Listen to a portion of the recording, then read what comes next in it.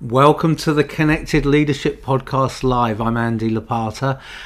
Really glad if you're joining us live. It's great to have you here, and please say hello in the comments, whether you're on LinkedIn, Facebook or YouTube. And as we go through the conversation to come, feel free to ask any questions or share your own experiences.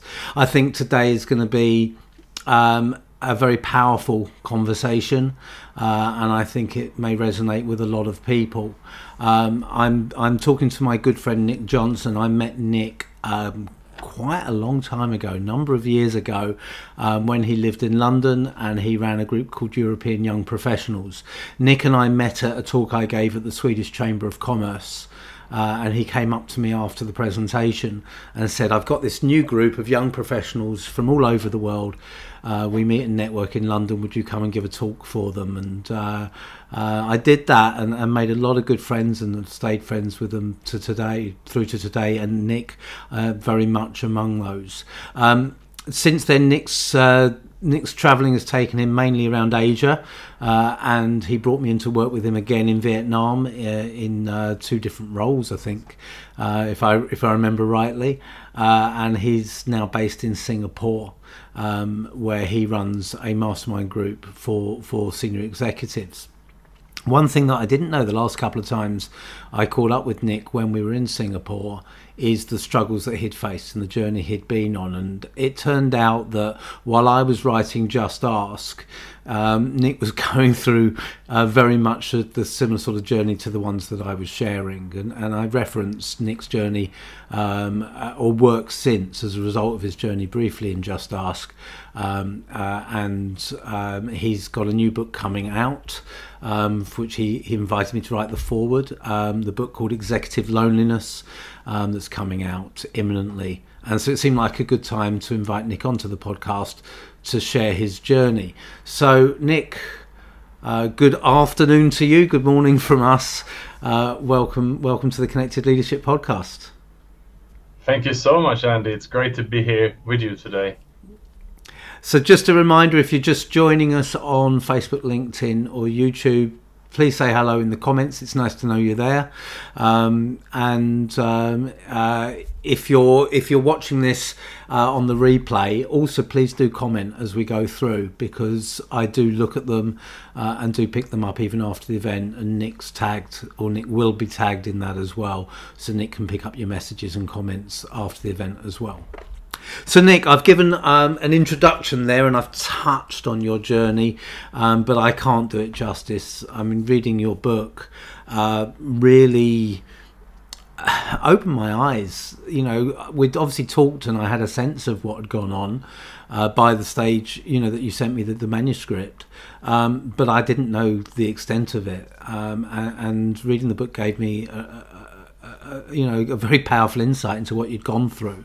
So I think it would be a good start to set the scene, so to speak. So can you just share your own journey, what happened to you and how you dealt with it, and what led you to writing a book about it? Sure. Let me give you a brief introduction to my story. So basically, I was born in Sweden. I moved to Australia in the late 90s, where I studied, and then I started my career in Asia since 2004, and living as an expat mainly in Thailand, Indonesia and Vietnam, and going from job to job, from country to country, which is quite common as you are an expat. You do a contract and assignment and then you move to the next job. And yes, I did a stint also during that time in London, which is when I met you, Andy. So I think living as an expat abroad, you don't have much of a safety net. You don't have anyone to protect you should you lose your job and so on. You're very much on your own, or you're heavily relying on the company, that the company are providing for you, all the permits to work there, the legal rights to even be in the country, the medical care, the housing and so on, is all provided to you. And that is something that I always was quite worried about. I was perhaps worrying too much about it. What will happen if, and what will happen if I lose my job? What will happen then? And that was something that was back on my mind. And I, of course, met people who have lost their jobs, and I could see the trauma it caused for their families when something happened when you're away from home. and then it happened to me. I was performing well in my role, but suddenly I lost my job. And what I did then was to try to cover up. I didn't want to reveal what had happened to my family and friends back home in Sweden. I tried to basically show a professional facade, not telling anyone what had happened. I felt this is my own journey. I have to find a new job now. And that's what I did. So I kept it all inside me, starting to have quite a lot of anger inside me against my company who did this to me. So rather than giving up and moving back to Sweden, I was fighting on in Vietnam until I got a new job. And that's when I met you, and I did well in that job for many years. I worked for a fashion company wearing that pink suit, I'm sure you remember. Can never forget that pink suit. Yeah. So that was a company I was with for 5 years, and I did well, so well that they actually promoted me to a bigger role to head up the company in Indonesia. And just as I came over there, I had moved my family over. My son was 5 years old, into the school. We just moved into a new house. Then there was new investors who bought the company, and they were laying off 300 people, including me. So that was the second time as an expat I lost my job in a foreign country. And that time it was just too much for me. It had already been a hard move to just move country. It took us about 6 months just to get the permits, and I was over there in Indonesia 3 months before my son and wife. So when we finally got together, it was starting all over again. And I was just not ready to handle that at that time. And I basically pushed away my wife and my son, and I said, why don't you go home to Sweden and just be there, leave me here, and I will find another job. So that was the start of my own journey, basically just isolating myself in a foreign country, and then trying to find new assignments. I jumped from job to job, and I was not feeling well. I started to go to the bar after work and drink beer instead of going for exercise. As you know, Andy, I'm quite a fan of cycling and running and swimming and so on, and I lost interest in that.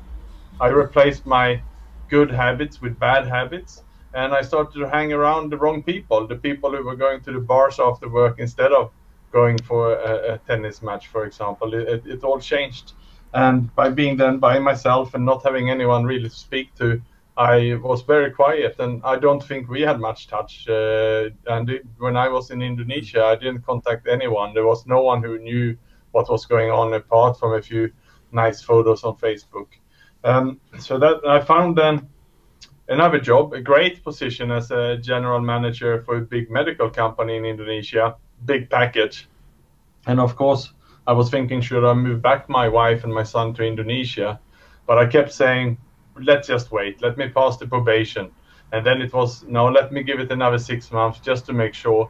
So I was so insecure then, being in my third big role here, that what's going to happen? Will I lose my job again? So I never got back my confidence in myself or in the company. I started to lose trust in people, and I was just very sad, anxious, angry inside me. And it led to the point where my ex-wife, who it is now, we divorced, and my ex-wife and my son are still in Sweden today, now 5 years later, because of the journey that started then. And it went so bad that I felt so insecure in my job that I actually resigned from this job. Despite doing well, I resigned from the job, despite I didn't really have anything else to do after. So that is how my journey really started. And the 3 jobs, then the 2 I lost, and 1 I resigned from. And there I was lost, didn't know what was home. And I moved back to Vietnam for a stint to see, is that home? And it wasn't home. I just got more sick there, to the point where I moved to Singapore, and that's somehow where the turn came. And that is when I started to get better. So, I mean, there's a lot of subtexts that we could look at there. So we'll try and sort of take it piece by piece. I think that the core theme of your story is about the isolation, about the disruption, and about not having an anchor that comes with working away from home, working as an expat. And you talk about the culture of drinking after work. Of course, we have that in the UK. You have that in Sweden. But in the expat world, it tends to be, in my experience, a lot stronger, a lot more a core part, because of, people don't have the community ties that they would do if they were commuting back home. They don't have the longer commuting distances and so forth. How much do you think this impacts people working away from their home more than people who work close to where they were brought up, or where their family are based, where they have those community ties? How important do you think those community ties are? They are very important, Andy, and I have seen a difference in depending on which country I moved to. And you tend to, hang around the people you meet your first 1 or 2 weeks when you come to a new country. So if the first few nights you move to a new country and you go out to the local bar where you move in, or in the hotel you stay, you meet some friends, and maybe those are the few friends that you save the phone number and hang out with. But instead, if you really make an effort, and I've done this, especially now when I moved to Singapore, I made sure that I contacted the local running clubs before. I knew where the swimming pool club was, where my swim academy is, and I signed up for these things even before I was in Singapore. So I really prepared for it to make sure that I should end up in good company and have some good close friends with healthy habits. So I would say we are in charge of this ourselves, but it's easy to fall into not having a plan or strategy for your social circle or your relationships is set up to failure, right? So it's there's a key element where it's down to you to find that community, to find the right community and commit to it. And you talked about how you let those good habits slip. What about the role of the organisation that's employing you? From listening to you and from reading the book, there's a balance to be struck between doing. It seems like if the organisation goes too far in trying to support you and does everything for you, they create the scenario that led to your struggles, because they create such a reliance on that organisation, such a reliance on the job, that you find the pressures of worrying about losing your job build. So where's the right line for that organisation to support people, to be there for their senior executives, but at the same time to give people enough freedom to get the independence that they need as well? That's a big challenge, Andy. And I mean, in the expat packages, you also have a clause traditionally that if you are terminated, they also ship you back home. They including a container with your belongings to your home country. But the further you live away from home, the more scared you are about moving back home, because you maybe even forgot about the language. At least if I pick up a Swedish book, a business book at the airport, I don't even understand it. I left Sweden in the late 90s. So the business language is not what I know. So the fear of moving back is big also. So it's really hard, while the companies are trying to protect you by saying, well, we will move you back home here if you like. And they offered that to me, but I declined it because I was scared of that as well. I figured that my CV is probably more up to date here, wherever I was, and this is probably where I can get a new job. That at least was my decisions. Maybe they were driven out of fear. Maybe I should have tried. But yeah, I think but to answer your question, it's very hard for a company to help you the whole way. I mean, they can only do so much. And once I lost my job in a company, you cannot hold them accountable to pay for your housing and anything else left. You stand on your own feet in a new country. That is where the challenge is. And that when reading your book, that seemed to be the biggest trigger for you, particularly when you took on that new role. And you had, I mean, we're going to be recording a podcast soon looking at imposter syndrome. And that seemed to be a big issue for you when you went into the new role, is that people were telling you that you were doing well, but you refused to believe them.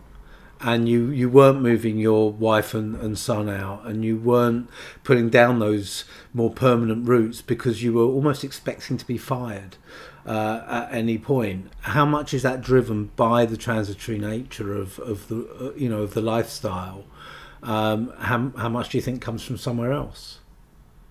Yeah, I think that is an insecurity that I built up over many years, and as I said, also happening to me, but also happening to so many people.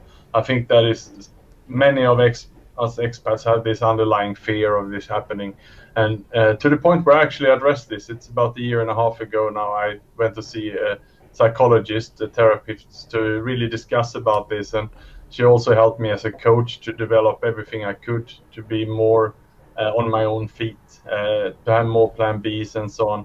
And that involved everything from changing the kind of permit I'm on when I'm working in Singapore, that I have a personal permit which is not linked to a company, but something should I, or if something happen here, I can remain in the country a few more months, for example. So there are things that we can do to empower ourselves, and I learned this the hard way. And but it's similar. Like most people would think that it might be good to have it in my apartment when I get older. At least I have some property or something that I can rely on. But of course, when you are in a foreign country, and most of these countries you cannot even own land or buy property, so you're just relying on paying expensive money often for rent and so on.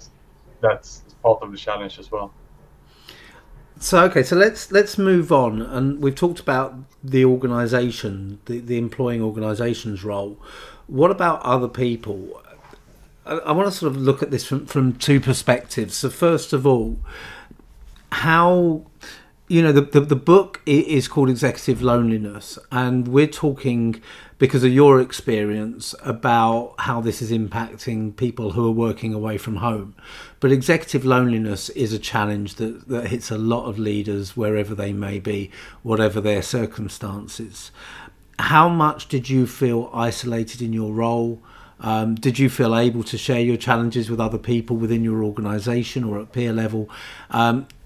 Where did you get it wrong, and then where did you get it right as you started to build towards recovery?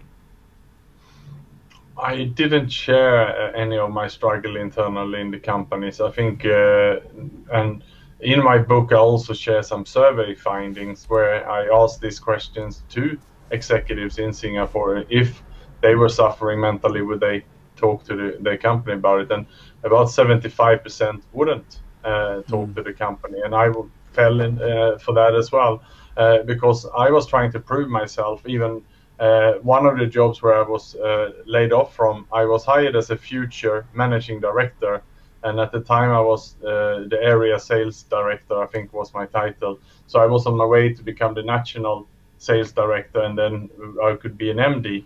So you're sort of competing with other people in other countries at that level, and it's about who really is the most mature and ready for the next step.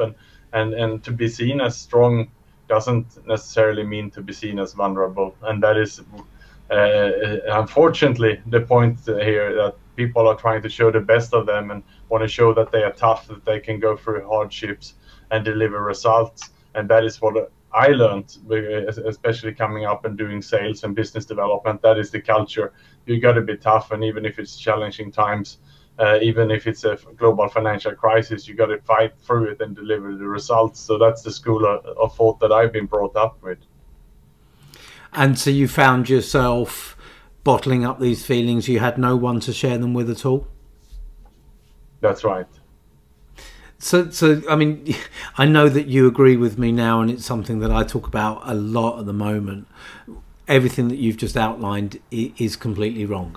You know, maybe that's quite a blunt opinion, but I feel very strongly about it. This idea that vulnerability is a weakness. Yes, there are times where you've got to give direction as a leader. Yes, there are times where you've got to show positivity, certainty, whatever it might be. But that doesn't mean you can't share with certain people. You can't build a network around you to give you feedback, to act as a sounding board. It doesn't mean that you can't ask for inputs from all different people.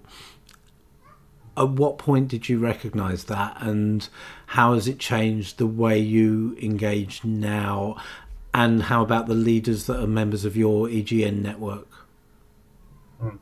So I mean, even since I knew you way back, and I was never shy to ask for help, especially if it came to business development, networking opportunity, relationships, opening doors. That is, some of my strengths are right there. But what I didn't do, I didn't ask for help about the things that were perhaps the ones I needed help the most with, the things that would show myself as vulnerable and show myself as weak. I had not learned to share those feelings with someone. Being in Sweden, we are quite distant people. We don't really open up. We don't talk very much deeply inside families, for example, especially in our generation. So I wasn't brought up with that. And living then away, moving from country to country, I never developed very strong friendships with anyone that I would open up with. So it only came after my crash when I learned to open up step by step. That is what it took, and it's now 3 years ago. I was in the middle of it. And it's interesting you say being raised in Sweden had an impact on your ability to be vulnerable and open up. It's one of the questions I get asked a lot and looked at in the book. Do you see cultural differences? Because obviously you're working in a melting pot of people from all over the world. Do you see differences in the way people approach this, and can you pin it down to cultural or gender differences? I think it definitely can be based on the upbringing, how your parents were treating this and how they opened up about it. It can also be if you have a religious background, for example, come from a religious family, then these kind of matters might have been discussed and dealt with in a different manner as well. And yes, per gender, I think what I've seen and even the research, and it's inside my book, I have a chapter talking about this, that women seems to be a little bit more open. They have a few close friends who they really will talk to. And the ones who are struggling are especially men in the mid-40s, up to perhaps early 50s. Expat men, if you're single as well and living and working in Asia, then you're basically doomed. The best is to pack your bag and move home, as I say in the book. Very blunt advice. So you're now running mastermind groups for senior executives. This is obviously, and I've spoken for your EGN group in Singapore, and it's very clear that everyone understands your message and your philosophy.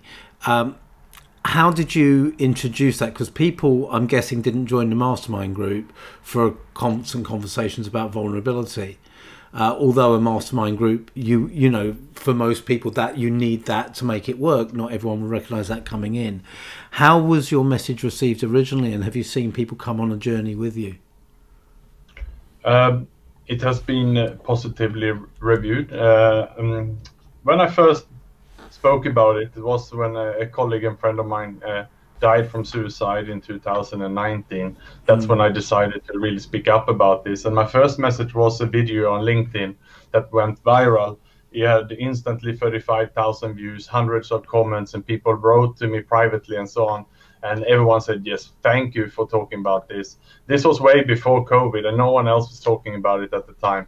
The fact that I was vulnerable and that was so well received, and that instantly people came to me, and that's what ignited me to actually do a survey of senior executives in Singapore to really find out, because I thought when I got such strong response here, there must be more underlying issues and I'm not alone to have had these feelings.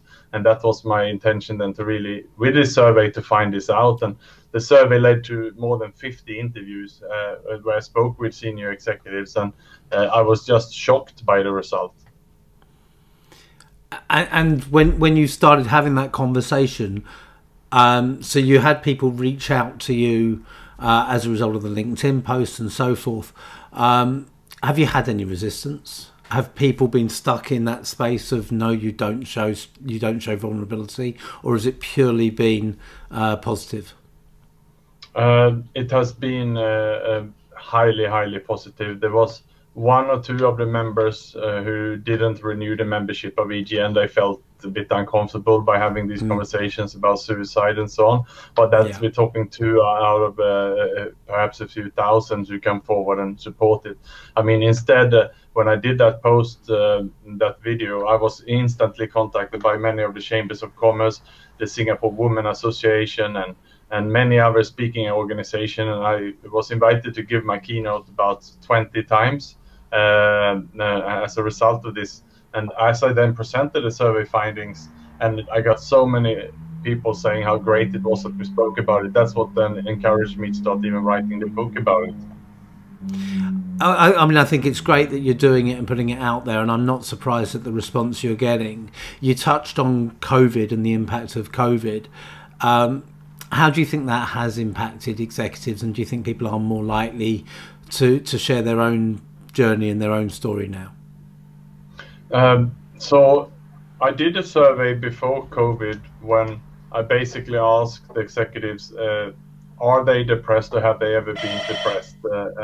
And they 30% of them said yes. And I did the same survey now to the same group of people in December here 2020, so in the middle of the pandemic, and that had doubled to 60%.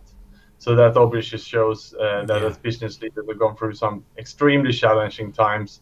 They've been dealing with big layoffs and so on, and it's been extremely difficult times for senior executives.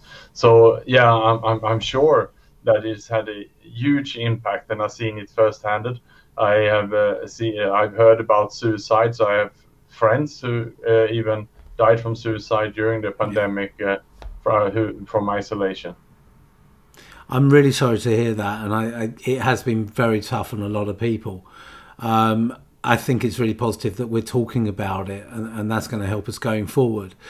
Do you see this having leading to a permanent change in the way that we address these issues? Once COVID's history, something we talk about, do you remember when? Will we go back to normal? So sadly, people still don't feel comfortable to talk with the companies about it. And I also asked that question. I got the same findings as before. So despite that people are more depressed now, they are not ready to talk to the company about it because they're perhaps even more scared to lose a job now when the job market is a little bit challenging, and it's even difficult to move home to your country now with COVID restrictions and quarantine and so on. It's very, very difficult times for relocations overall. So indeed, that hasn't changed much. What has changed are a few people stepping forward. Like myself, I already started this journey before COVID, and I haven't changed my plan. The book is coming out very soon, but others are now also coming forward, and it's very few. But in my book, I have interviewed a few people who are even ready to step forward with their names and title, and they've been featured in a few magazines and newspapers and radios where we had some interviews in the last year. So COVID have had a small positive effect that we are a little bit more open, but not enough. Yeah, that's my fear as well, is that we're going to just go back to old habits, and you and I have got to keep banging the drum and encouraging some change. So with the work you've done on the book isn't just sharing your story, it shares your story, but it shares advice and guidance on how to deal with this moving forward. So what would you say to individuals who find themselves in the position you were, where they're feeling insecure, they're unsure of their future, they don't feel able to share with other people?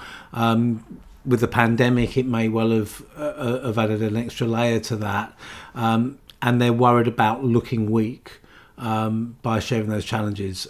What sort of 5 steps could they follow to get them out of that vicious cycle and into a more positive one? Well, one thing that I clearly clarify in the book, and the lifesaver, the turning point for me, was when I started to speak. First speaking to myself to even understand that I need to speak up, and then I started to tell my new wife, who I got married to then I started to seek help. I started to go to a doctor, share to a doctor what had happened. That led me to a therapist. That led me to join an anonymous support group where I started to share my story. And for every time I started to share my story, I felt relieved afterwards. And I realized very quickly that people could indeed help. So it was very, very quickly, from lying in my bed thinking that I was going to die, I basically turned everything around. In a couple of weeks, I had the biggest hopes and drives and motivation than perhaps I ever had in my life. It was like just switching on the light. It was just from black and white. So get out there, talk about it, get some people around you who can support you, and stop being on your own effectively. Yes. What about organisations? What can organisations be doing to change their culture and to encourage people to reach out? So in my case, the organizations that I then started to speak about it was indeed a support group. You have many of these support groups in Australia. There's one there where I gave my keynote recently called Mentoring Men. You have many of the anonymous support groups. I joined one for problem drinkers. I picked up a drinking problem at the time, and that was a fantastic community where I was encouraged to be anonymous and share my stories and get support from others who've been there before. So depending on what your problem is, there are a lot of support organizations there that you can speak to. But of course, what really helped me as well was indeed the therapists as well. You can of course join also networking organizations such as the Chambers of Commerce and so on. And what we have done at EGN, because we know that people are quite shy when they are joining, we make sure and we carefully select a peer group with the new member. We don't just allocate them, you belong to this peer group. We show them a few groups and they can select, and then we send their profile for approval to this peer group. And then when they're introduced in the first meeting, they are basically need to share their expertise they're bringing into the group, and they have to lay on the table one of the challenges they are faced with right now. And we then, and our share is working with them to prepare for this. So it's a small presentation where the first thing they ask is to be vulnerable, to put something on the table where they are struggling inside of work, so that basically the first thing that is happening in this meeting is that the other members of the group will help them to solve this problem. So they will walk out of the first meeting feeling that, wow, I finally let go of that I've been holding on my chest for so long, and it was amazing, everyone helped me. So when you create this culture internally in an organization where everyone is encouraged to share honestly and deeply, then magic happens. What we also do is we get everyone to sign a non-disclosure agreement so that everyone knows that this is a safe and protected place where you're encouraged to open up.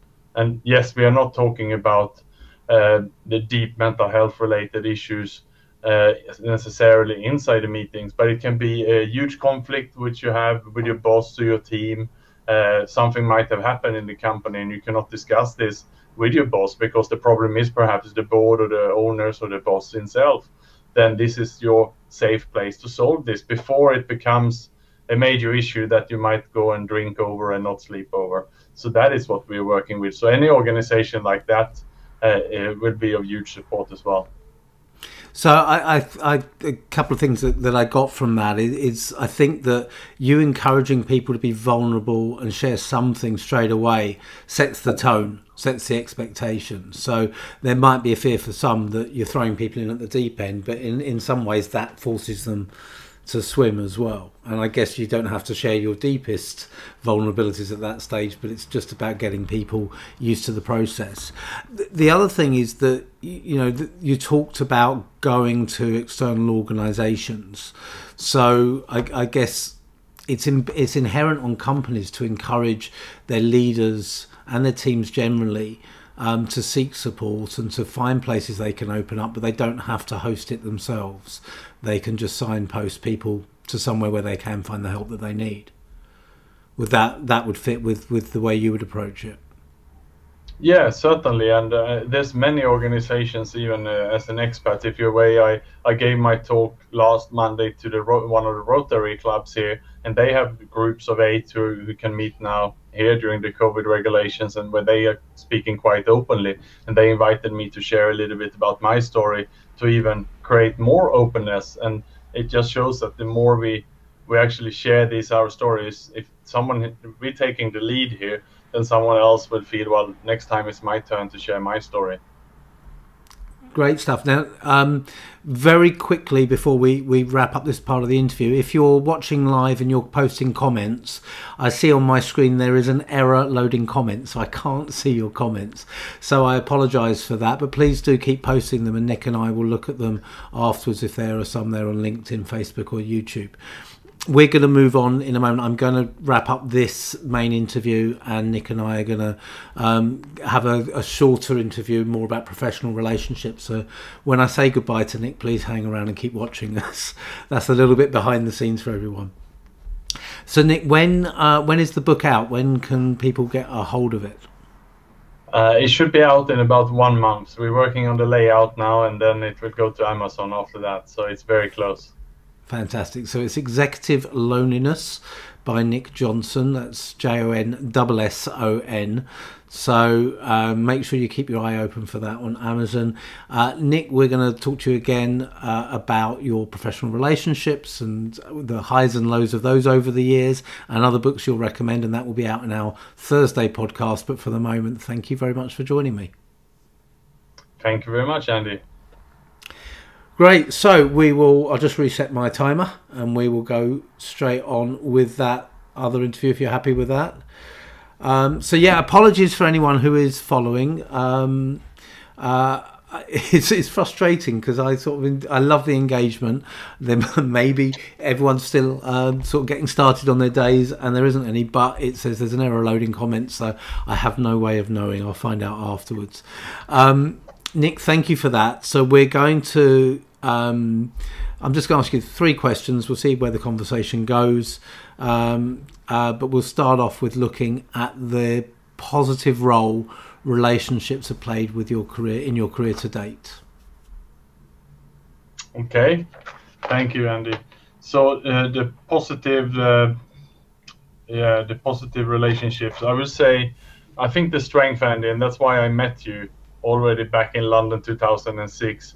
I always reached out to speakers, presenters, and coaches, and I built up a big network of them all around the world. And I think that's how I built EYP, and that's how I invited you back in London to give a talk there. And I still do the same job today, basically, at EGN.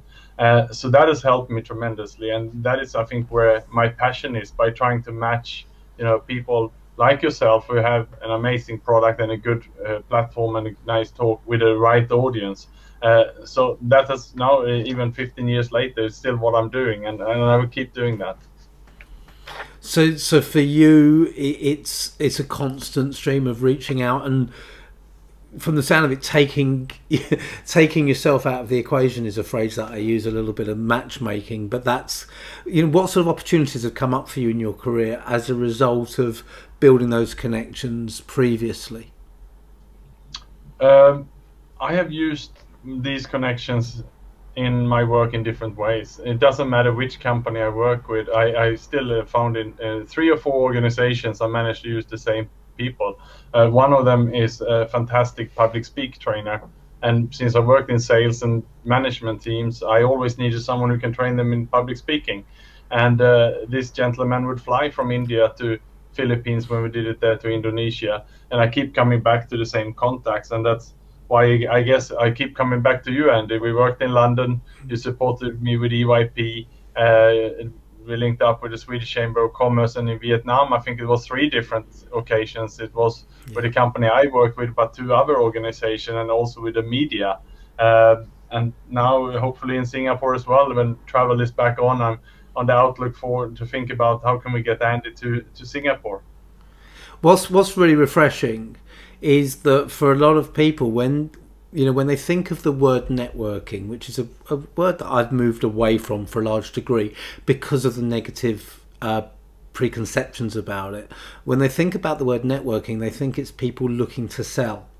What you're referencing is people buying and having trusted suppliers. And it's easy to forget that a business balance sheet has 2 sides to it, hence balance. And you want to know that you can bring in people who are going to provide you with value for money, who you trust to deliver what you're looking for.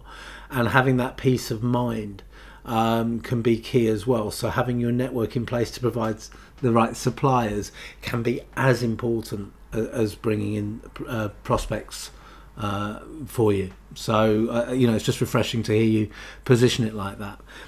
Relationships don't always run smoothly, and things can go wrong. So where has it gone wrong for you, and what have you learnt from that? relationships goes wrong when you don't have a plan for it. I think you need to have a strategy around relationship building. As everything else, it's a two-way thing, and you cannot only take and ask. You have to be there to support and guide others when they need you as well. But yeah, the relationships you end up when you're walking into the wrong bar or the wrong place, and you might continue to start a relationship on the wrong basis. And again, referring back to perhaps the pub or the bar, joining the local darts team might not come with the best habits and the best relationships. At least that was the case in Asia when I joined those places. It just didn't have any good effect for me. So, but when I join a swim squad, for example, that great things come from that. It seems like healthy habits leads to healthy relationships. And you talked about that in our Monday podcast interview, when you said that you fell into the wrong company and you dropped your good behaviour and replaced it with negative behaviours. There's an oft quoted comment that whatever you achieve is equal to the 5 people you spend most of your time with. And I think one of the things clear from what you've said there is the importance to you of finding people who share positive values with you and finding people like that. How did you approach it when you had to shift relationships? You recognized what had gone wrong and you needed to lose those toxic relationships. How did you handle that?